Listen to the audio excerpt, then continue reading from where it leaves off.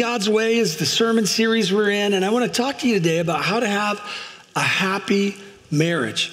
If you're not careful, you'll learn what you learn about marriage from the world. The Bible says in Colossians 2:8, be careful lest the vain philosophies of this world pull you away from the basic principles of Christ. So we're going to hit at some of those vain philosophies today.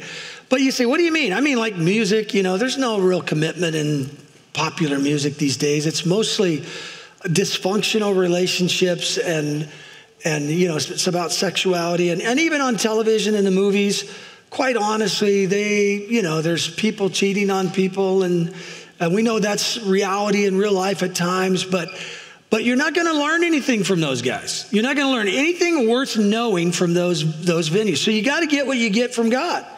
And where do you get that? Well, you get it in the Bible. But let's look at a few marriages that are celebrity, and let's see how they did. These are marriages that didn't last very long. Nicolas Cage and Lisa Marie Presley were married for 108 days. Kim Kardashian and Chris Humphries were married for 72 days together. He was an NBA athlete.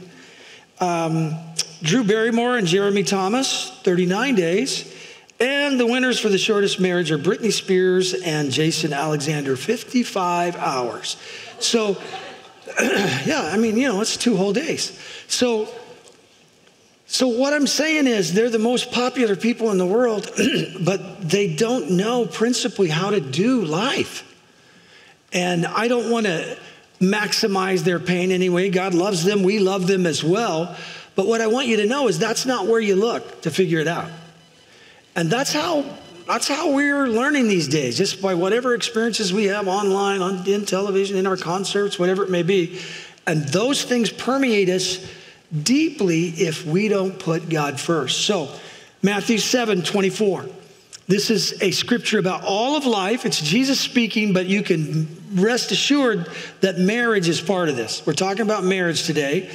And it says, and by the way, let me just say this. If you're single, you haven't messed up being here today, all right? Because the principles that I'm going to give you are the same principles that are necessary for every relationship to flourish. Friendship. So they're friendship principles. But also, if you're young or single and you want to be married, you're probably going to be because you have that desire of your heart. We'll pray with you that the Lord will lead you to the that right person. But get your heart ready now. Become the person that you hope to marry. Get close to the Lord. And these principles that we're sharing, if you'll apply them now, they're going to bless your marriage when you go forward and step into that. So this is for everyone. Nobody, I remember one time I did a sermon on marriage many, many years ago in the church. And someone who was brand new in the church and single stood up and said to our singles pastor, Pastor Alex, what in the HE double toothpicks am I supposed to do with that? So what they meant is that didn't have anything to do with me at all. But it does. It does have to do with you because they're principles about relationship. And here's what God said. Let's have marriage in mind here for a moment as we look at this because this covers everything. Jesus said in Matthew 7:24, everyone then who hears these words of mine and does them will be like a wise man who built his house on the rock. That's kind of a family word, house. And then the rain fell and the floods came and the winds blew. Let me just stop there and say a perfect marriage is a myth. A life that's just filled with favor and no problems with God. I don't know who might be teaching you that, but if you pray hard enough, everything's going to be perfect. Nope. All you have to do is look at all the great men and women in the Bible and see all of their trials. They're more spiritual than you and I will probably ever be. As you look at Jesus, who was crucified and spoken evil of and persecuted himself. I mean, if Jesus went through stuff, we're going to go through stuff. He said, if you live godly in life, you will be persecuted. But people we love will die. Relationships will wane or struggle at times. But this is reality. Jesus says, when the floods came, not if they came, and the winds blew, let's think about life there, and beat on the house, there's that family word again. It didn't fall because the house had been founded on the rocks. So when it was built on the sand, the house fell. That's the philosophies of the world. But when it's built on the rock, Jesus Christ, and the principles of God, the house stands. So my very first point today, and this will seem so simple, but the simplest things are the most profound, and it's like the fundamentals of any sport. You got to know the fundamentals if you're ever going to succeed at a higher level. And so we're going to talk about things that make the huge difference for that foundation today. The first is this: happiness in your marriage starts with giving God first place. Now, a better way to say that would probably be give him the first place in your life for each individual. But let's just bring it together in marriage here, that the couple, we as a couple, would put God first in our lives, which means God's ahead of your spouse, which means your relationship with Jesus is the most important relationship. And you say, well, no, I really love my spouse. Well, you'll never know how to love them the best way if Jesus isn't first. Because Jesus will teach you not to be selfish, and he'll show you how to lean into who they are and bless them. The Holy Spirit will lead you so that you can learn how to love in the very best ways. And you won't get that if you don't put him first. You'll just be trying to figure it out on your own. So how do you put God first? Well, I'm going to talk about three basic things here. First, the Bible has to be the most important thing to you when it comes to direction. Like it's not only not the world, it's not self-help, it's not even Christian books. Christian books aren't necessarily always biblical, by the way. So Christian, they're trying, and I like Christian books, but I like the Bible better than Christian books because this one's it's the inerrant word of God. But did you know there are 28 verses about marriage in the Bible? There are 19 verses mentioning a wedding in the Bible. 132 verses mention a husband. 302 mention a mother. 439 verses mention a wife. 1,083 mention a father. Look at the importance of the father there. 555 mention children. 2,558 total mentions of family in the Bible. Well, there's only 31,102 verses in the Bible, so that 2,558 verses is 8% of the Bible that directly speaks to the family. So this is something that you've got to know. You've got to dig in. You've got to want the truth that's in there, and then you've got to have a heart to live by it, because knowing it and understanding it and living it are two different things. So here's another verse. This is one of my favorite verses in the Bible. The Bible means so much to me. I've never seen the Bible proven wrong. I just never have. And what I mean by that is let's take my own personal experiences. When I read it and I understand it and I live it out, I'm blessed. When I read it and I don't live it out, I've gotten myself in trouble along the way. God's not trying to make you do what he wants you to do. He could throw a ring of fire around us now and say, bow or burn. He has all power in his hands, but he's letting us figure it out on our own. He's given us a love letter to lead us. He loves us, so he's lovingly leading us, and we choose whether or not we're going to embrace the word by getting into it, or if we're going to embrace it as well, even further, by following it. Joshua 1:8, one of my favorite verses. This book of the law, speaking of the Bible, shall not depart from your mouth, but you shall meditate on it day and night. To meditate, if you look in the original Hebrew, the idea is almost like a cow that chews its cud. We probably don't know what that means in this culture, but it means that there's something in their mouth that they're ruminating on a regular basis. That you should meditate on it day and night, so that's every day, so that you may be careful to do according to all that is written in it. So not just understanding it, but being careful to do it. What happens is then you'll make your way prosperous if you put the word into your life. I told someone in between services, did you know that even if you didn't know Jesus Christ, if you put all the principles of the word in play, like integrity and compassion and just all the wonderful principles that God has put in his word, that you would have some success in life. You wouldn't be saved because you're not saved because of excellence or because you do things well or because things go well. You're saved solely by the grace of God. But I mean, even if you don't know him, you can put integrity into play and it'll bless you. But it's true in all areas of our life. If you put it in play, you'll be prosperous and then you'll have good success. So you want to have success in your marriage?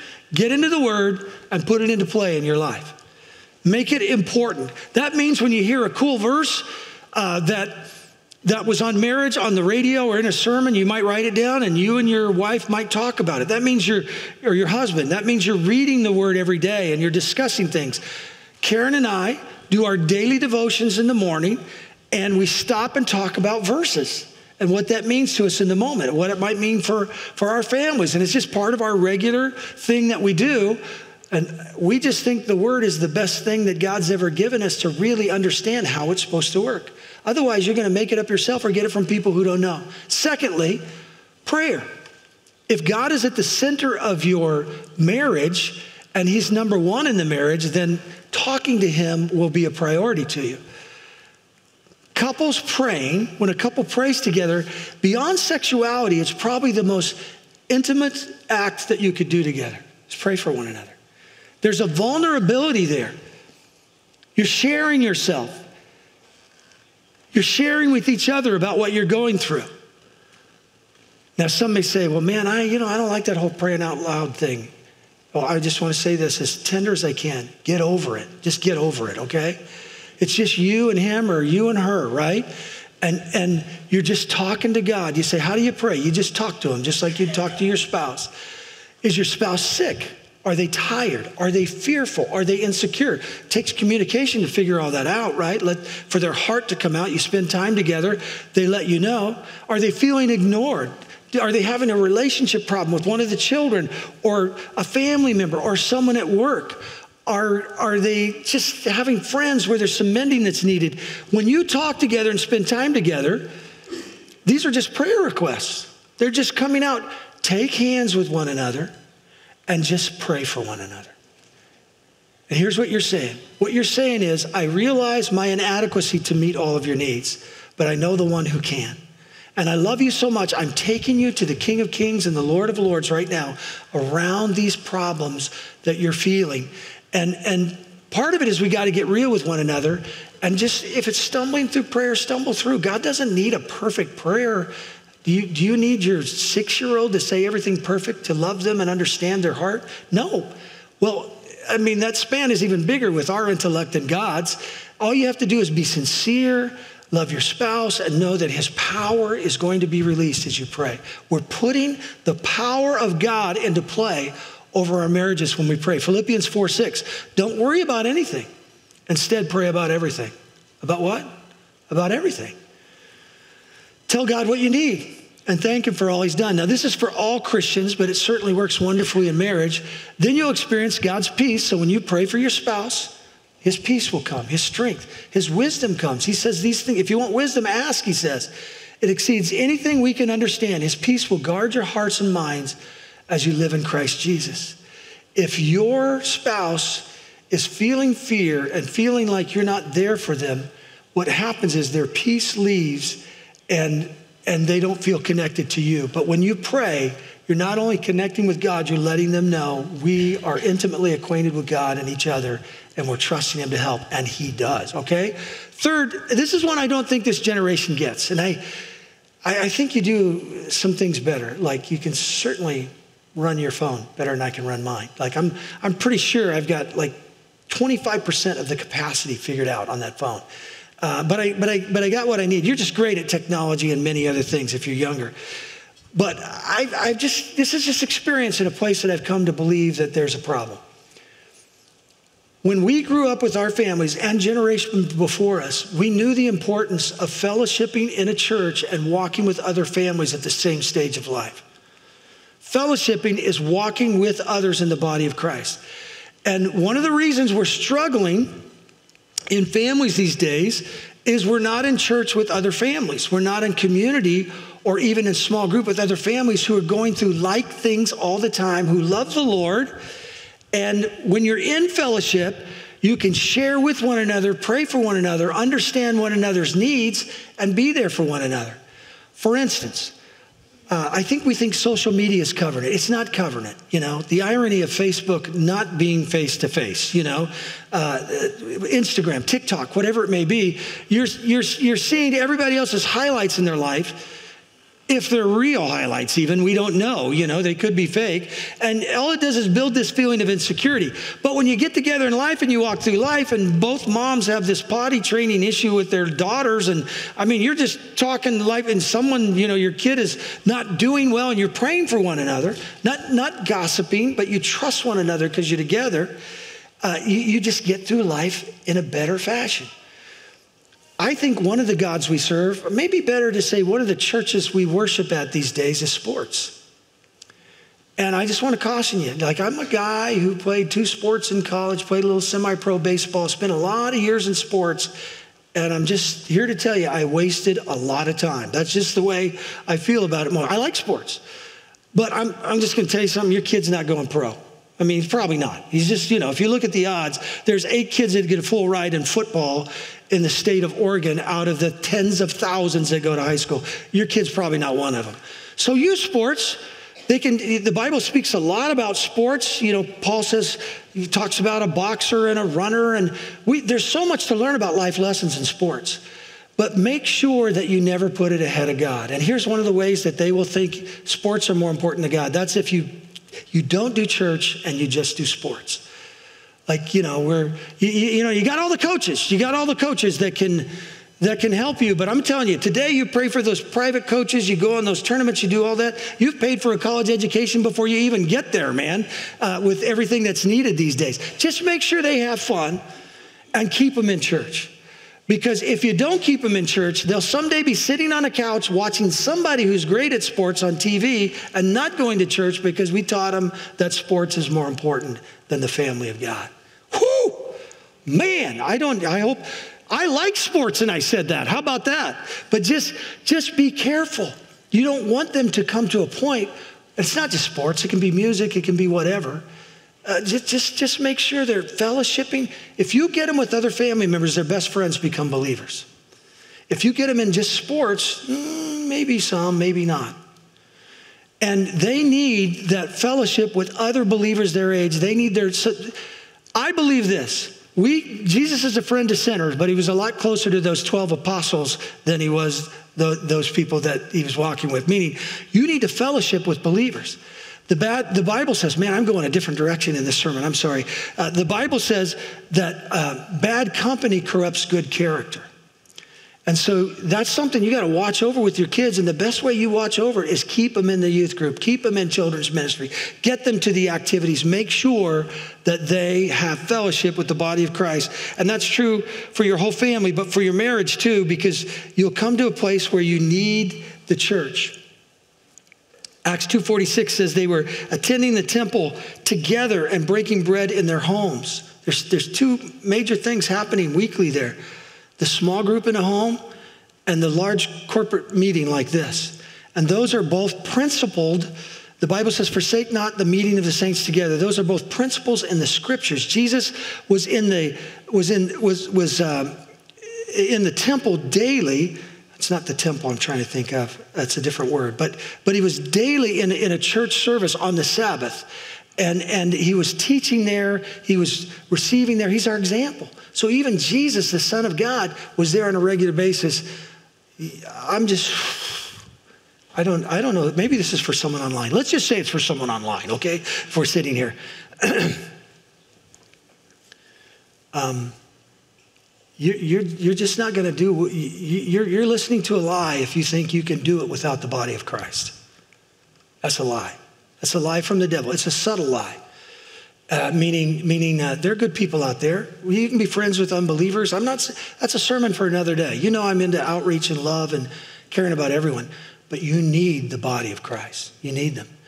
And one of the reasons is they will pray with you. They will care about you. And they'll even call you to accountability, which I think is good. Because I want to do right and do well, right? So I'll tell you about a season to just show you what it means. Even pastor goes through, I tend to try to be pretty positive. I don't really want you to know about all my problems. I really don't. You probably don't want me to know about all yours, right? But I want to make it more about you than about me and services when we're up here. So sometimes when I'm going through a hard season, you wouldn't hear about it. And several years ago, we were going through a very difficult season where I had cancer and I had a 16th of my lip removed. As a matter of fact, I have this beard and mustache because part of my lip is gone from that surgery. Just a sliver, but you could tell it. And I was even dealing with having to change the way I form my words because my lip, a portion of it is gone. And I'm a preacher, so that wasn't an easy thing to be dealing with. But my daughter was going through a terrible disease. What was that called, Karen? Thyroid eye disease, where she had an operation where they literally took her eyeballs out of her socket, still connected to the nerves there, cleaned out, reamed it out, and shaved the bone in 2 areas. It's the most painful eye surgery.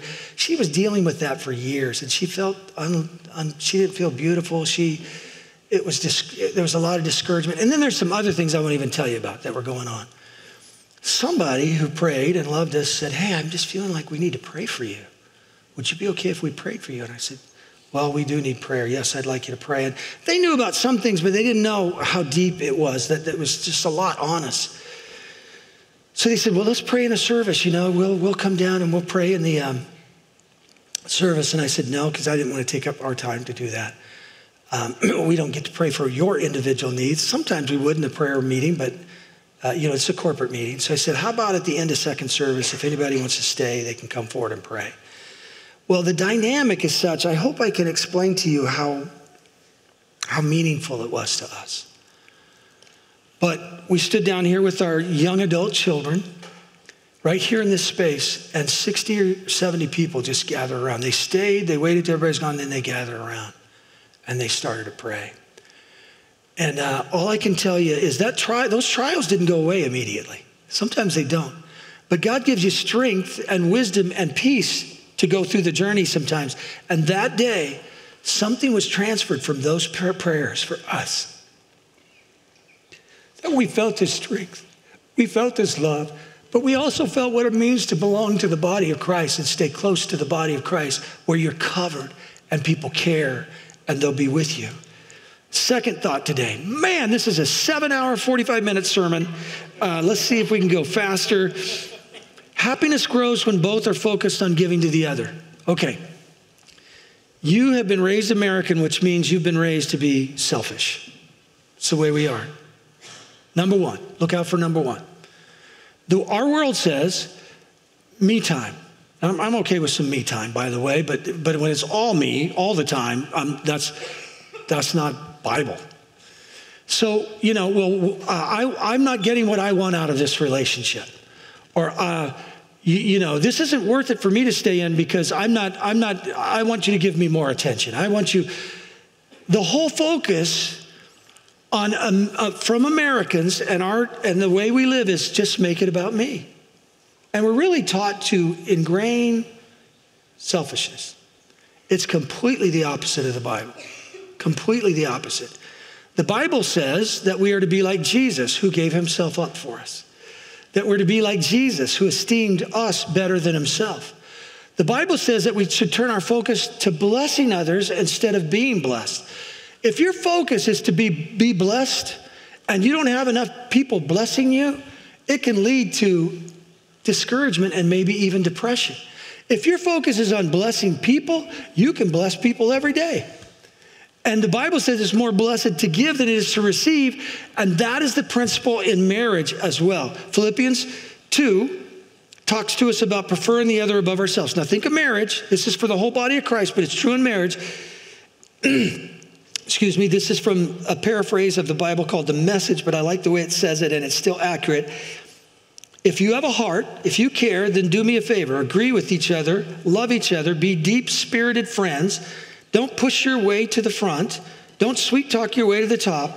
Put yourself aside and help others get ahead. Don't be obsessed with getting your own advantage. Forget yourselves long enough to lend a helping hand. Putting the other ahead of yourself. You say, they'll take advantage of me. And I know that's the temptation that you want to yield to. Like they're already not thinking about me enough.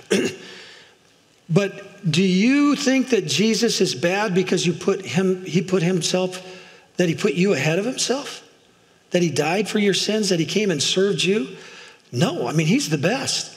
And what I'm telling you is your esteem and the love that people have for you will grow when you get your eyes off yourself and more onto them. Now, I would say this. I think we have an orientation towards that with our children today in our society, but we don't have it towards our marriage partner. So what happens is we teach children that they're the most important thing, more important than a spouse, which I think is a big mistake. Because if you teach them they're the most important thing, when they get ready to have a relationship, what are they going to do when they go into that relationship? They're going to go in thinking, I'm the most important thing. They're not going in to serve. But if you can show them how much you love each other, how much you care for one another, how much your time together is meaningful, what happens is you're going to have kids that are more balanced, who know more how to serve someone instead of demand that they're served, and it'll be better going forward. We need to learn how to serve and bless one another. And I would say this, the best marriage is a marriage where two people are living it to outbless the other. Like, I want to bless you, and that is my focus. Now, I can't say Karen and I have had this down perfectly, but man, we very much try to live this. Like, I want her to know how great she is. And she easily makes me feel great because she's always loving me, and we're giving to each other, and she's more important to me than myself. God's the most important to me, but she's more important to me than myself. And listen, serve your kids, love your kids, be there for your kids. Don't misread that. Like, I want you to, but don't miss the fact that the most important relationship in that home after Jesus is you and your spouse.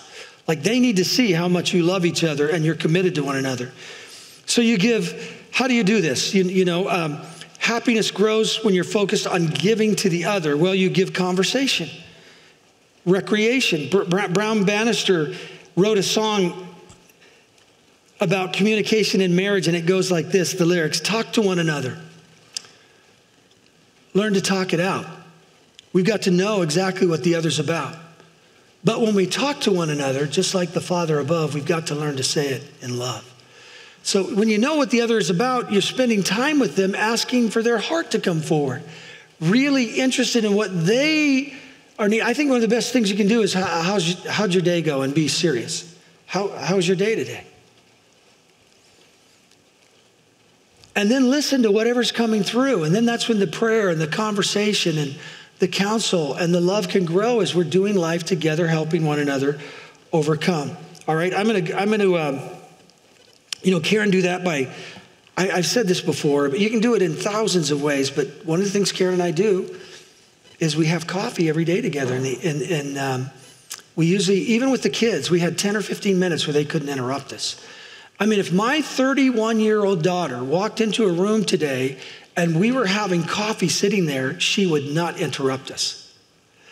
Because she knows what that is about. It's about Karen and I connecting.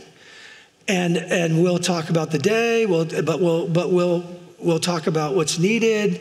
We might talk about the kids. But it's just taking the time to stay connected. Something goes off on me. I'm very relational oriented. I can go for a few days and not be connected with Karen, and I can really feel it. Just a few days. And I can go a few days with my kids. Now they're outside the home, but when they're in the home, I could go a few days, and I could just feel like, hey, we're not connected enough. And that doesn't mean I need something from them. It means that I want to give something to them and make sure that relational piece is there. So the other thing I would say is give touch, and this might surprise you. But I'm not talking about sexuality. We talked about that last week in a very healthy fashion. God created sex. He created for a man and woman in marriage. It's a beautiful thing, and it shows itself most beautifully when it's the intimacy of exclusivity between that biological man and that biological woman committed for life. There's no greater intimacy. You're my seat of affection. You're the only place that I give my love in this fashion. And so that's great. That's great. But now I want to go beyond that to just the reality of what it means to hold hands or to hug or to embrace. The connection of touch is important in the lives of humans. I want to read to you something from a medical study from medicine.net.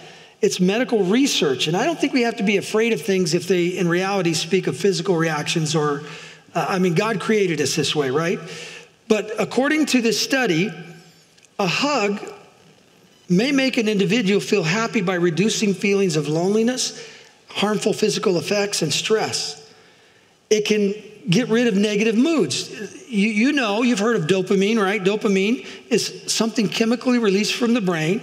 It's a pleasure hormone that makes an individual feel good. And dopamine is released in a pretty major way when people hug, when you hug family members, right?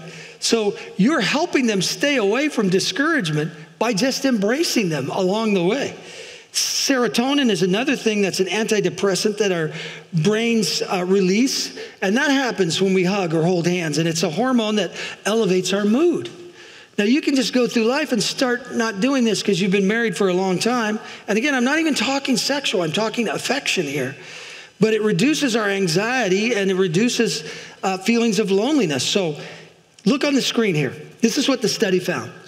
A 10-second hug helps the body fight infections. What? That's what the study found, that people were healthier. It eases depression and lessens tiredness. A 20-second hug reduces the harmful effects of stress, relieves blood pressure, and ensures a healthy family. And then further in the study, a hug ratio resulted in reduced blood pressure, which was, I said previously, decreased cortisol, improved healing. So it has these physical properties for the body, reduced cravings, and better immunity. So I said all that, and it makes me want to hug Karen. So I'm just going to go down here. I'm just going to relieve any tension as I trip to come down. Man, oh man, she's so awesome. This is so great. I love it. We try to hug every day.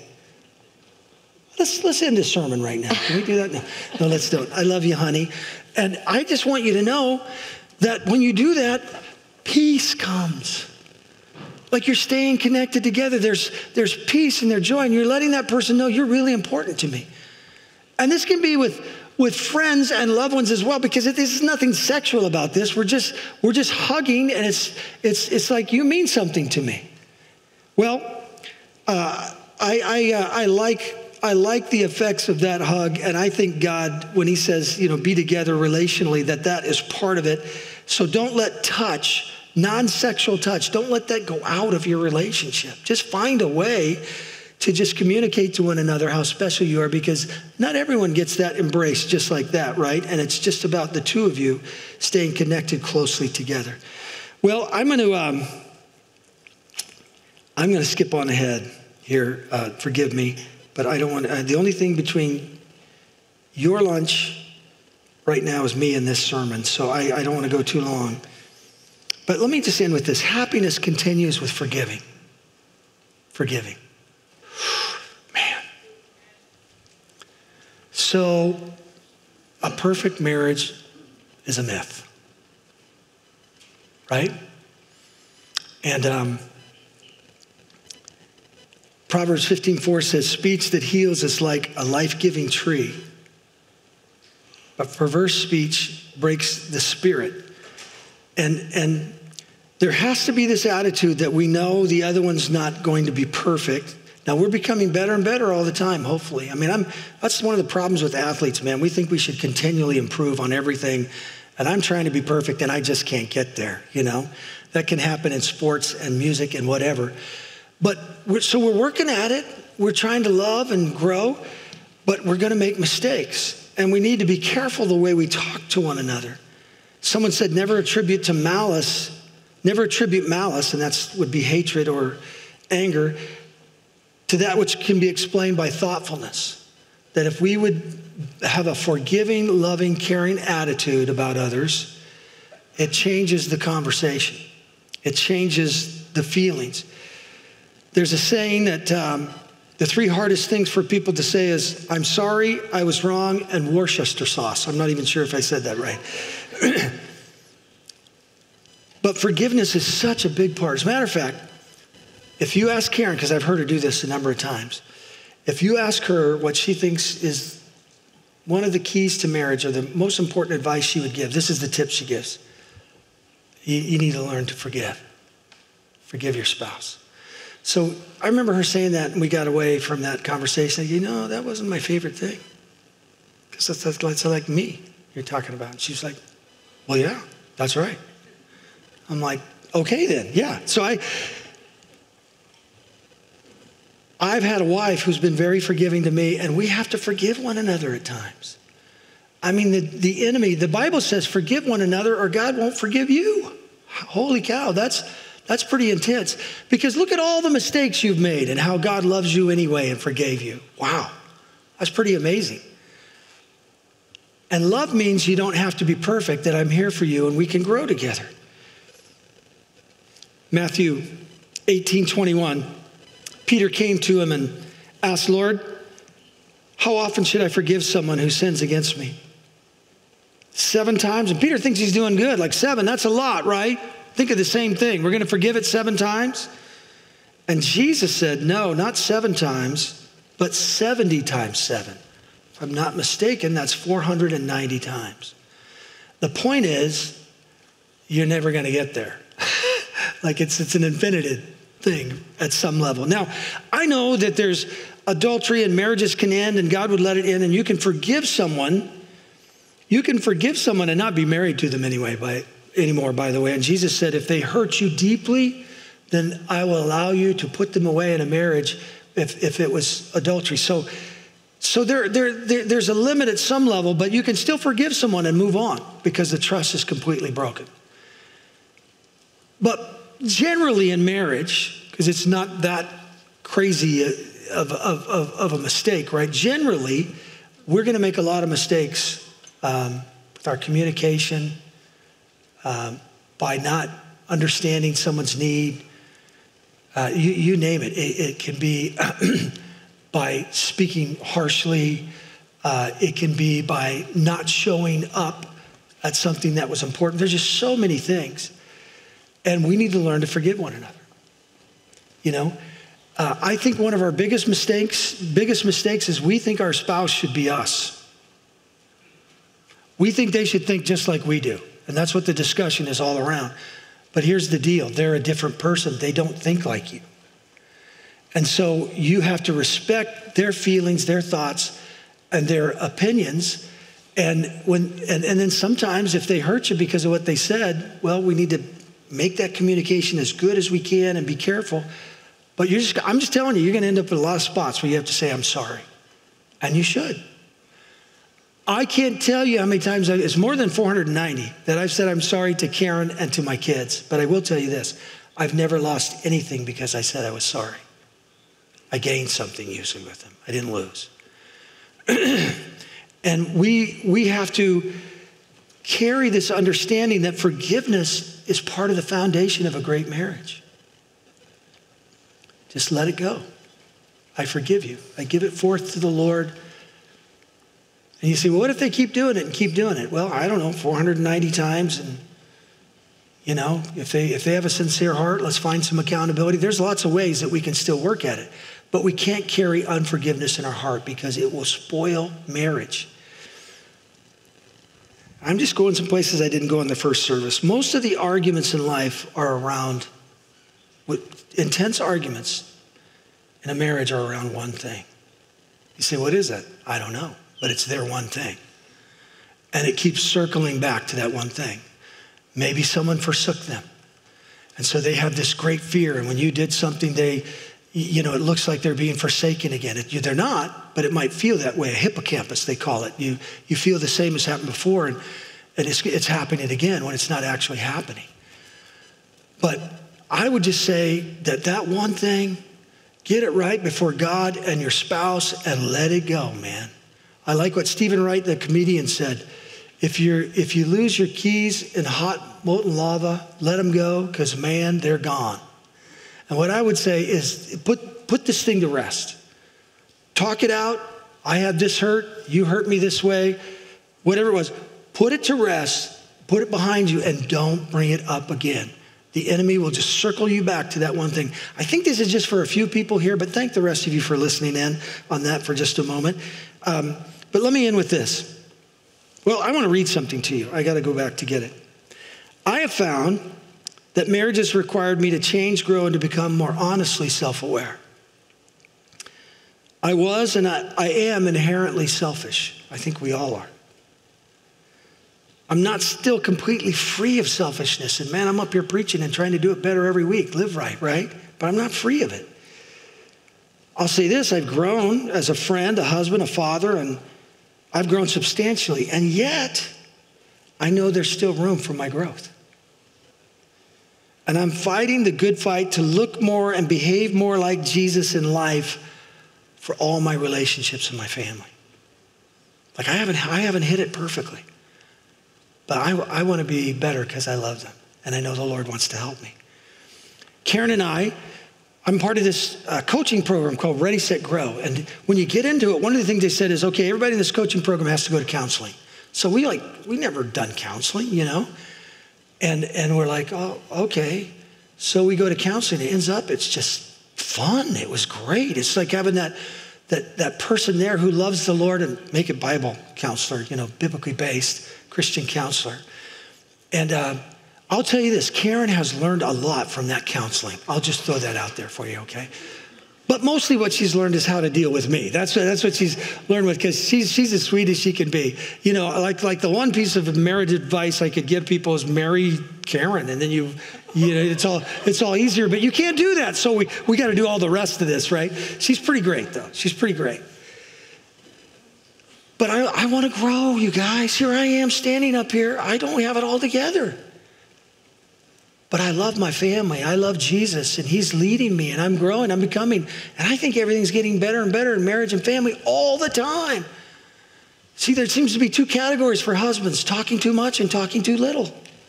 And I'm the too much guy over here, right? But we can hit the sweet spot with God helping us in all of these things. And I'll end with this story right here. I've told it before a number of times, you've heard it, but I don't know one that illustrates what I'm saying better. So many years ago, maybe 30 years ago, Karen and I are having a conversation. We're not in agreement, and it became an argument. And I did what the Bible says don't do. I spoke harshly to her. And that's only a warning for the men, not for the women, interestingly enough. It must be our temptation. And now, I think in the moment, I thought what I was saying was right, but I didn't do it in a righteous way. Better to be righteous than right? Because tone and everything matters. Care, concern, what that person's feeling. So I walked out of there, and I felt pretty good about it, you know. And I got downstairs, and the Holy Spirit just smote my heart. Just an arrow, man. And it was like, you just did wrong. You go up there, and you apologize to her. So I received it pretty quickly. I thought it through. Yeah, shoot. So I went up there and I said, Karen, I'm so sorry, honey. I shouldn't have talked to you that way. I asked the Lord to forgive me. Will you forgive me? And then one of her 490 times that week, she wrapped her arms around me. We hugged. We prayed. And by the way, we pray in those moments just because whatever the enemy's trying to do, God will take it away when you pray together. He wants to divide you. Did you know that the devil in Greek, the word means, it's diablo, and it means the one who divides? Isn't that interesting? And so he's always continued trying to divide what the Lord brings together. So I got it right. I'm walking out of that bedroom, made it right with Karen, and God speaks to me. The Holy Spirit says to me, your son just heard that, and you need to apologize to him. Well, he's 5. So I go into the darkness of his bedroom, and sure enough, he's awake. And I said, hey, buddy, did you hear Mom and Dad in there? He said, I did, Dad. He's 5, and he says, you should not have talked to Mom that way. I said, well, you're right. And I asked God to forgive me, I asked Mom to forgive me, and now I'm asking you to forgive me. Will you forgive me? He said, sure, Dad. No one's perfect. And I thought, he's 5, no one's perfect. I said, who told you that? He said, nobody, I just been watching you. Okay, so we gotta walk with some humility as we figure this thing out, right? Come on, guys, walk with me. Walk with me to be more self-aware, to grow up in Christ, to give them, because the truth is, instead of, when I say you think everybody should think like you, or we do, or I do, whatever it is, What I mean is the way they want to be loved and spoken to is probably the way you need to love them and speak to them, because you're talking to them about the way you receive love. But let's put them ahead of ourselves. And ladies, I would say the same. As a matter of fact, ladies, easy for you today because I skipped the part on submission in marriage to one another, but maybe I'll come back to it another time. Listen, man. I really love you, and God really loves you, and God wants your marriage to be great. And I'm in danger because the enemy could hit us hard if I try to make like everything's perfect between Karen and I. Well, obviously you're hearing spots where it's not, right? But I'm going to tell you, the closer we get to Jesus and the more we've worked on this thing, it's gotten better all the time. And we are loving being married to one another. We are loving life. And we're so grateful that God is the one who helps us bring it all together, man. And I just would say this to you. You can trust him. You can trust him. One fellow said, great marriages don't happen by luck or by accident. They're a result of a consistent investment of time, thoughtfulness, forgiveness, affection, prayer, mutual respect, and a rock-solid commitment between a husband and wife. So there's a scripture in 1 Peter 1:22 that says this: follow Jesus and love one another deeply from the heart. And what we're talking about today is preferring them ahead of ourselves and loving on them. So maybe you can have a conversation around this today, get a cup of coffee just to, or if you don't like coffee, I don't know, get water, whatever. But conversations are good. I want you to bow your heads and we're going to pray. Father, thank you for the truth of your love. Lord, I just humbly want to thank you for helping me as I just had such a need for growth, and I was so focused on myself, Lord. And I'm just so grateful that you were patient with me, that Karen was patient with me.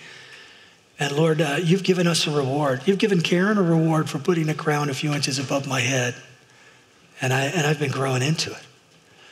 And Lord, I just speak for husbands. Would you help us to be self-aware and get rid of our selfishness? I speak to wives. Would you help them to be focused on blessing their husbands without fear? And Lord, would you help us to stay close to you and to honor the truth of your word so that we might be blessed and a blessing. In Jesus' name I pray, amen.